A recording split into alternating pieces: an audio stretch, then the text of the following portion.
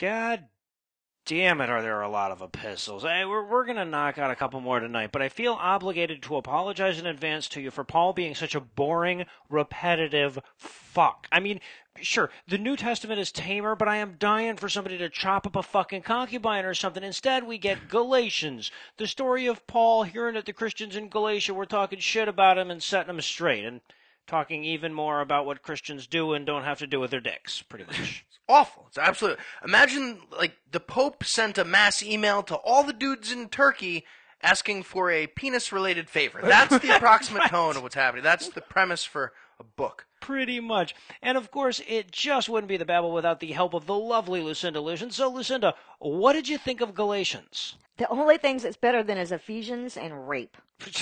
Pretty much. Yeah. Unfortunately, something tells me you're going to have to adjust that statement the further into these epistles we get, so why don't you start us off here? All right, so the book starts off with a quick reminder that Paul is Rick James, bitch. He gets the perfunctory, yay, glory, be to God stuff, and then jumps right into how full of shit the Galatians are. Yeah. Yeah, and it got to the anti-Semitic stuff a lot faster than you'd expect. Right. Yeah. Hey, Galatians, it's Paul. So, you guys all remember real God, creator of the universe, to whom be glory and forever and ever, amen? Yeah, I definitely told you about this. Anyway, I talked to him, and he wanted to let you know he's all about sending you some grace and peace. But then I heard you're doing Jewish stuff again. What was the one thing I made so clear? No more Judaism. Well, and he stumbles doesn't count anymore. right out of the gate, too. He's just like, how dare you embrace another gospel? I mean, not that there is another gospel, but, if there was, how dare you embrace? Because there's only, the one, and there's the one that I had, but how dare you? So there isn't another one. You've been tricked into thinking that there is another one, that there isn't, and for that, fuck all of you guys. And then he reminds everybody that the stuff he says doesn't come from humans. Mm-hmm. It was revealed by Jesus. And in fact, it was so revealed by Jesus that even if Jesus shows up to reveal something different, this revelation trumps it. Yes, exactly. He preemptively said that Jesus is full of shit if he says anything else later. And then we get yet another account of all of Paul's travels, and he's basically just talking shit with it. He's going, yeah, while you guys were pissing around in your shitty little province in Asia Minor, I've been rolling around the whole ancient fucking world, chilling with celebrities, chatting with apostles, so clearly you guys don't know shit.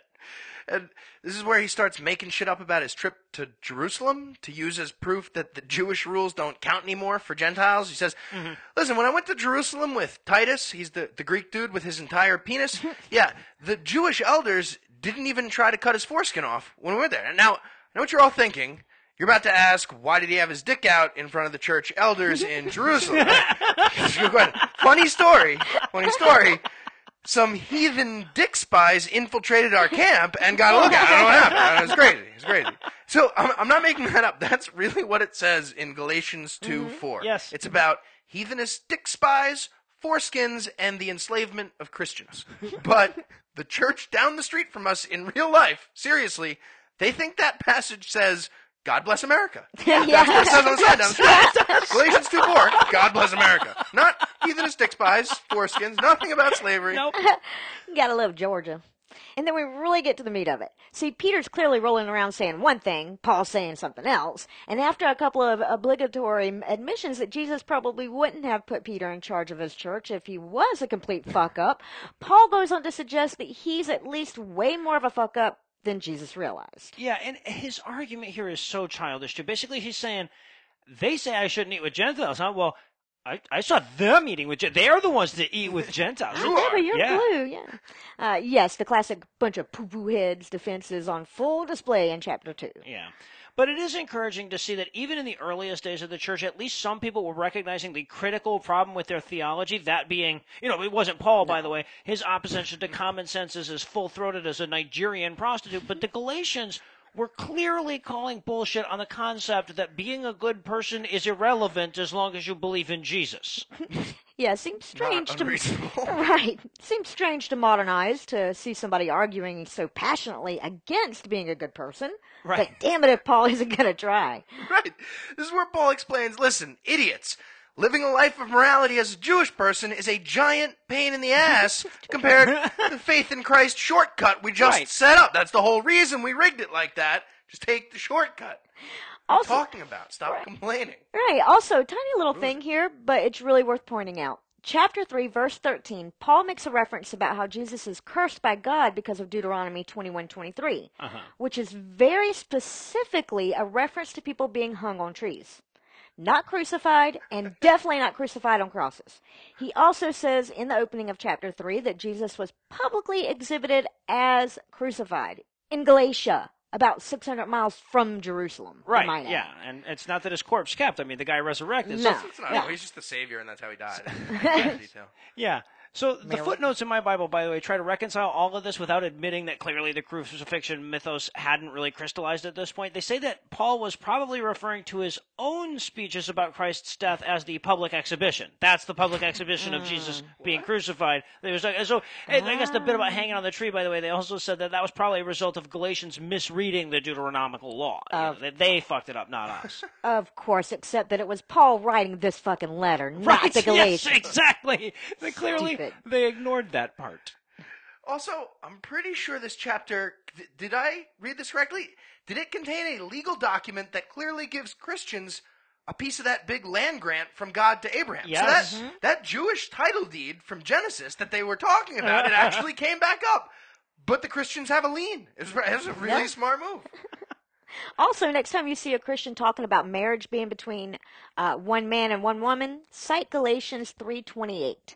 There is no longer Jew or Greek. There is no longer slave or free. There is no longer male or female, for all of you are one in Jesus Christ. Oh, there you go. So, like it or not, guys, according to your book, all marriages are gay marriages, and you've been doing it forever. I like the opening of chapter 4, too. He says, Liked it. basically, okay, so we can all agree that the children are no better than slaves, right?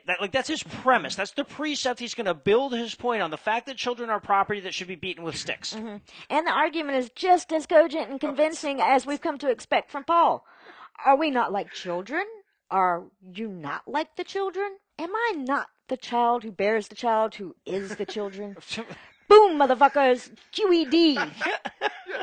I think they lost a page at the printer or something. Right? Chapter 4 starts with Paul clearly mid-sentence. He's about halfway through what sounded like a drunken argument about slave rape ethics with, like, Kevin Smith characters. Like, Brody, no, what I'm telling you is that as long as the kid's not 18 yet, it doesn't matter if the mom is a slave whore or the white lady. It doesn't make a difference. We're getting off track, though. The point is the Jews are slave spawn, and we're the good guys.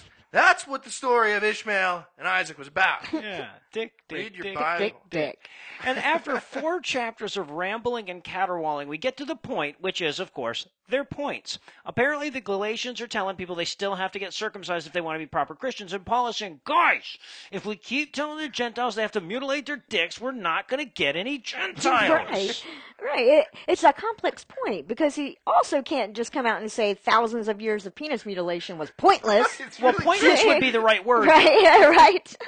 So he has to do a delicate dick dance by telling everybody, look, you can do the dick cutty thing if you want, but then you'll have to follow all those crazy Jew laws. Right. And sure, lopping off your foreskin is all fun and games, but not being able to push the elevator buttons on Saturday is way more of a pain in the ass than you think it'll be. Just think about this, guys. Yeah, not that it requires a lot of finesse, but Paul makes a pretty good case for not getting your penis mutilated. That he does, yes. I felt like kind of like one of those late-night infomercials for Christianity. Judaism is the obsolete competition product. This clumsy rabbi in black and white, awkwardly fumbling with an enormous Torah and like a machete, bending over, can't be a banana peel sound effects, glass breaking for no reason. You've tried biting it off. You've tried slicing it off with a katana. You've had a bearded Jewish man blow you. Nothing else. We also get to see a bit more of Paul's temper than we've seen up to this point. He says, I'm not sure who keeps telling you to cut your foreskin off, but I wish they'd just cut your whole fucking dick off. Yeah, Get over he with. does say that. He does say that. Basically, he's like, I wish they would just castrate themselves. He also appeals to their sense of prudery. He says, hey, we can't just all go around, like, doing stuff that feels good, like getting drunk, fornicating, and chopping skin folds off of our genitals, guys. That's great. And then he wraps it all up by telling everybody to leave their cocks alone, reminding them that he kicks way more ass than all the other non-Jesus people, and reminds everybody not to bite each other. Apparently, yeah. Oh, quick wrap up for everyone, just in case I wasn't clear. We're offering better superpowers, no rules, keep your whole penis. There's no downside here. You guys heard what I was offering, right? Yeah, so While supplies last. nothing new in the whole fucking thing, but if you thought Galatians was boring and pointless, let me tell you about Ephesians. Oh, hold on. My script says skip to Revelation. Are we not? I'm pretty sure. I like where your head is, but no, It says it right unfortunately. here So on the- I guess because the older manuscript doesn't actually address the city of Ephesus, scholars of the past assume that this book was something of like a Pauline form letter that was sent to a number of different churches, like a dear resident type of thing. But today, biblical scholars admit it definitely wasn't written by Paul and was probably all but copied from Colossians, which, incidentally, also probably wasn't actually written by Paul. So we got like some dude copying off of some other dude that cheated, pretty much.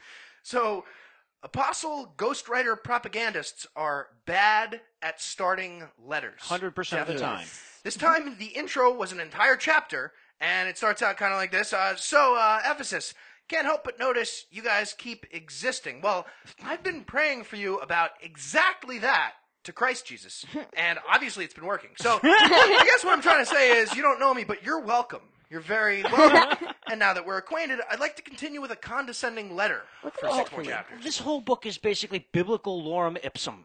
It's just a bunch of rambling about Jesus and dick mutilations with no references to any specific issues or places Nothing or happens. problems. No. Or, yeah, you read on TV. You read. No! Well, and Nothing happens. And worse, in Ephesians. I think there was only a total of like 3 periods in the first 2 chapters. Right. Oh, I hate that. NRSV does you the favor of adding punctuation, but I guess in the King James, the whole fucking book is one sentence Terrible. long, pretty much. Exactly. So, you can tell they had a target audience that included Jewish people at this point, but it seems like the writers definitely weren't very happy about it. You know, like one of the bosses had just clearly told them they had to throw in another compliment here in chapter 2. So they went with something like, the Jews murdered our Savior to bring us all together in a state of unity through Jesus and the Jews murdering our Savior. So thanks to the Jews for knowing their role, who, by the way, for a limited time only, can convert to good people for no money down, and we'll pay your first 3 months. These have to go. As you read it, it's really hard to believe it took so long for biblical scholars to knock this one down as forgery. I mean, it's like, it's as if it was like the blatantly different writing style isn't enough of a clue. The 3rd chapter opens up by telling us that this is definitely Paul writing this, and we should have no doubt of that since I'm definitely me. Who says that? Right. And considering you're still reading this awful letter, you must be aware that I, Paul, was given the new rules by God through divine revelation. Well, it's not going to be easy, but we're all going to need to take up the white man's burden with all the bloody savages in this town. What I'm saying is, we're going to solve the brown people crisis. Not gay sex. Cue It's Always Sunny. It's truly amazing how little is said in this one, though. I mean, this is junk mail. It was damn hard to get letters around back in those days, so you wouldn't expect it. But this is the apostolic equivalent of you may already be a winner. Right? Junk mail. This is ridiculous. I have a Nigerian prince cousin. Yeah, Sweet there's letter. some vague, like, you know, thieves should probably stop stealing shit stuff in chapter 4, but other than that, I can't even tell you what the hell this one was about. Yeah, I'm not exactly sure if this was meant to be a lesson, because that would be stupid and awful, but it sounded like he was saying, like, you guys are God slaves now, so start acting like it. This is a classy plantation. Right? That seemed to be the message of chapter 4 anyway. Even when it tries to drill down and offer some advice, it's stuff like, this is chapter 5, verse 11. Take no part in the unfruitful works of darkness, but instead expose them. Oh, well. Genius. Yeah, There you yeah. go. Same chapter, verse 15. Be careful then how you live, not as unwise people, but as wise. Oh, Wait, thanks. wise or unwise? Wise? Which, Yeah. you said it was, which did It you was, say it was first? wise. It was wise. Not Yeah. unwise. Wise. Uh-huh. Thanks for that rock hard, actionable specificity there, you fake Paul. well, the hell? but there is some specific misogyny in there about how wives should shut the fuck up and do what they're told, but that's almost background noise at this point. Yeah, well, to Ephesians' credit, it does mildly suggest you shouldn't beat your wife, which is about as progressive as you're going to get in this motherfucker. Apparently, so take what I can yeah. get. I'm sure all the wives appreciate that mildly suggested guideline, but it's easy for it to get lost in the middle of the discussion about how your husband is allowed to rape you just like Jesus is allowed to rape the whole church. They originally used that analogy, by the way. I didn't make that. That's in the Bible. Husband can rape you, same as Jesus raping everybody. Exactly. Yeah. What's the difference, you know? Savior rapes everybody. And then we get this great advice for slaves about how you should shut the fuck up and do what you're told, since God decided that you should be slaves and all. Which, by the way, is the cornerstone of Clarence Thomas libertarianism. Yes, as we learned earlier in the Ephesians headlines. 6. Who knew? Well, and then it flips that one. Like it's going to tell slave owners to be kind to their slaves in the next clause or something, but it doesn't really. All it says is to stop threatening them. It doesn't say anything about not hitting them with a stick. So Right. I guess if you just whack them without warning, Jesus is cool with it. But if you give them any warning, God forbid. And on that great advice, it mercifully ends, and yet another stupid fucking epistle begins. And there is still a lot of these motherfuckers. I don't even want to say the number. It's that depressing. 16. I didn't want Seriously? you to say that number either. Fuck. Whiny letter format is great. I wish all books were like that. Whiny letter format. Underused in the canon. Yeah, I guess you guys know it's time to wash that shit off your brain with smart stuff or something. 3 weeks hence, we're going to do this again, I guess, with Philippians and Colossians. Gentile Manji. Booyah.